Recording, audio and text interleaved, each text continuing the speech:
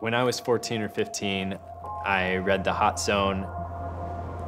I was absolutely inspired by these people who worked with Ebola in these BSL-4 facilities, and I just thought, that's what I want to do. I want to take risks in order to treat the dangerous diseases. My work focuses on developing new antibiotics to treat mycobacterium tuberculosis. The first FDA-approved drug for tuberculosis in 40 years came out a couple years ago. That illustrates just how few drugs we actually have to treat what is now the #1 pathogenic killer worldwide. We want to know how diseases work, and then we want to exploit that knowledge in order to treat them and cure them across the world.